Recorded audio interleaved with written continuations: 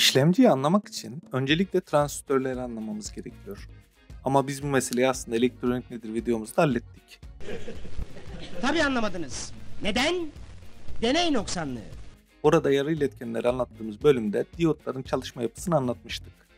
İşte transistörler bu diyotlara çok benzeyen, yarı iletken bir madde olan silikon tabanlı parçalardır. Genelde 3 bacakları bulunur. Bak sen. Bir bacağından verdiğiniz voltaj veya akıma göre diğer bacaklar arasındaki voltaj veya akım değişime uğrar. Yani transistörlere belli değerler göndererek farklı sonuçlar alıp karar verme mekanizmalarında kullanabilirsiniz. İşlemciler günümüzde mikroişlemci haline dönüşmüştür ve çok küçülmüştür. Bu bozuk para büyüklüğündeki mikroişlemcilerde bu anlattığımız transistörlerden milyonlarca bulunur. Bu sayede veri saklayıp işleyebilirler.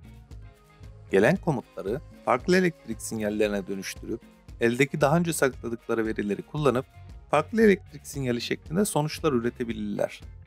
İşlemciler kendi içinde çeşitli birimlere ayrılırlar. Kafa karışıklığı oluşmasın diye bunların detaylarına girmeyeceğim.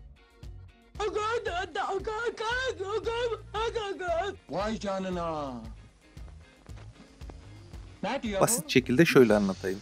Siz bilgisayardan not defterini açtınız ve klavyeden A tuşuna bastınız. O anda basit haliyle şöyle bir akış oluşur.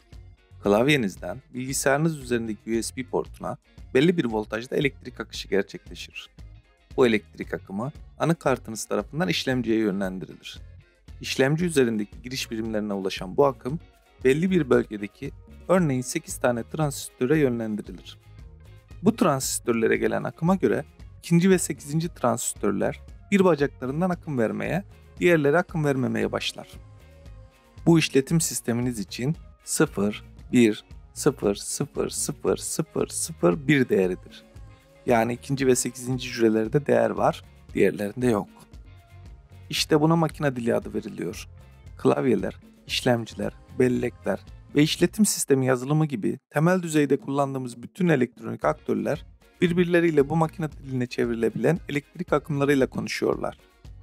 İşletim sisteminiz, işlemciniz üzerindeki belli bir bölgedeki elektrik değerlerinin değiştiğini anladığında o bölgenin adresine göre bunun bir klavye girişi olduğunu tespit edip ona göre sonuçlar üretir.